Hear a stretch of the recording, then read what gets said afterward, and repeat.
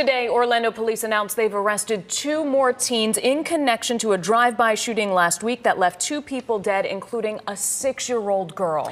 There are now a total of 4 suspects in this case, all of them 18 and younger. In our latest Saving Our Streets report, WESH 2's Marlene Martinez joins us in the studio after talking with community leaders. I spoke with the head of Orange County's Credible Messenger program. These are people who have grown from tough times, have street cred, and now mentor to the youth. Your name, sir?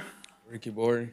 On Wednesday, 18-year-old Ricky Bowery appeared in court for the first time since last week's deadly drive-by shooting on Poppy Avenue, where a mother and daughter were shot in their home.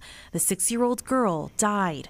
A 19-year-old man was also shot and killed. He was arrested for the charge of first-degree murder with a firearm. Bowery is now one of 4 teenagers that Orlando police have arrested on a first-degree homicide charge.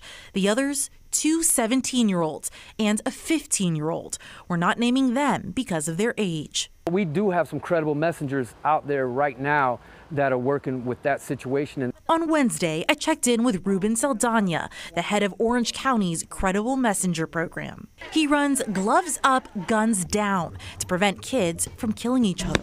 They're scared. One's scared and the other one's glad they're scared, right? So there's a beef online.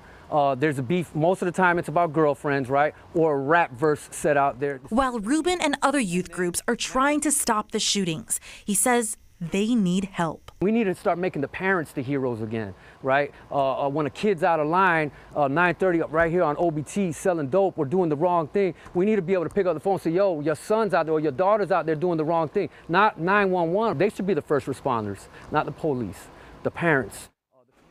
I also reached out to State Attorney Andrew Bain's office to see if the 3 juveniles will be charged as adults. And we heard back in just the last hour. A statement from the office reads in part, gang and gun violence in our community will not be tolerated and will be prosecuted to the fullest extent of the law. Additionally, when the facts require resolutions outside the capacity of the Department of Juvenile Justice, State Attorney Bain will treat dangerous juveniles as adults. Michelle? All right.